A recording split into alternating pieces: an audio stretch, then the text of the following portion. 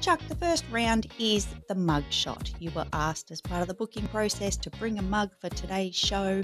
Do you have your mug, Chuck? I have my mug. And this is very special to me. I don't know if you can see this. I can. My daughter was 4 or 5 when she made this for me for Father's Day. She drew the picture and had it put on the mug. So this is my most favorite and most cherished mug that I keep with me at work at all times. I always have it with me.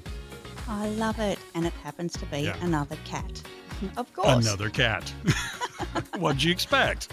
Of course. What should I expect? Exactly. I love that. That's so cute. And isn't it great that we can bring these things to actual physical things, you know, like a picture from a piece of paper is now in a mug and cherished by you. I just think that's amazing. That is so good.